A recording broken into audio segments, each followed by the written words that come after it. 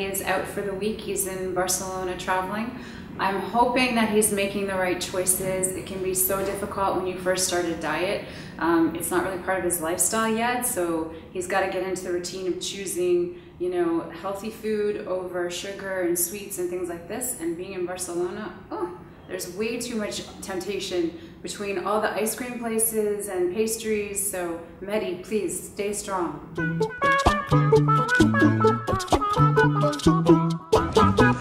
So I'm in the airport, going from Barcelona to Lisbon.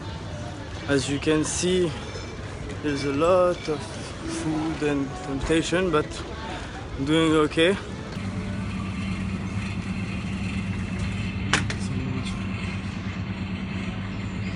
Should be alright. We'll be doing good, we'll survive, no temptation, no cheat day.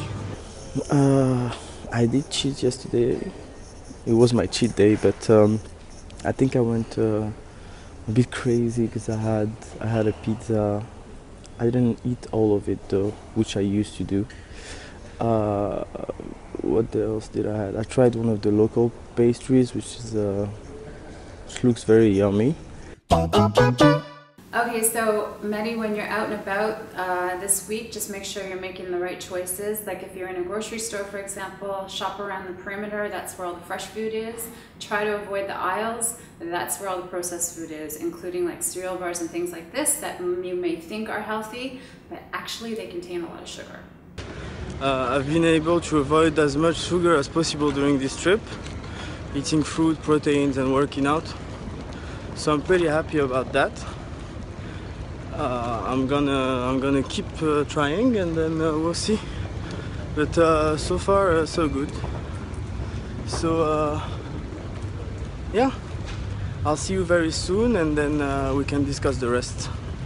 And in the meantime, you can be sure that I won't visit this type of restaurants that you see back there. So guys, that marks the end of my trip here in Europe, so between Barcelona and Lisbon. It's been great, I've seen a lot of good things. Food-wise, it was a bit difficult, just because healthy option was not always available. So I kind of went with like grilled meat, grilled fish, grilled everything. And yeah, breakfast was usually like some fruits. And I avoided like snacks and drank a lot of water, like Lauren told me. And yeah, I think I've done okay. Looking forward to get back to Dubai, get back to my routine, and get my Kcal extra pack every morning, because it makes things really easy, and that's what I love about it. So if you're traveling, you need to take a plane. What do you eat on the plane? Try to have a gluten-free meal plan if you can. The reason is because they'll take out the bread and the crackers and things like this that you don't need. If not, just eat the protein, eat the veggies, have some fruit, and take something with you. Yeah, so I didn't really go to the gym because I didn't have time with my work schedule, but I did divide my days in a way that I would walk 6 to 9 kilometers per day. So I think it's a good enough workout compared to what I used to do.